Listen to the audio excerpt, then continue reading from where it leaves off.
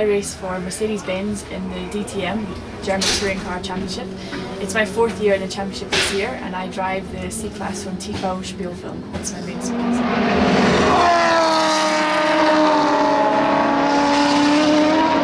I started out in karting when I was 8 years old. I went up the various ranks until at 18 I was racing the World Championship. I then moved into Formula Renault, where I got nominated twice for the McLaren Autosport Young Driver of the Year award. I did a part season in Formula 3 before being picked up by Mercedes-Benz and starting to race in the DTM. I've used RI my whole career, even since I started in karting. I think they're the best helmets to use. Here is my design. It's all very pink and glittery, as it should be for a girl. The design I developed through the years. I got advice and help from friends along the way. It always changes a little bit year to year, but the basic design and colours always stay the same.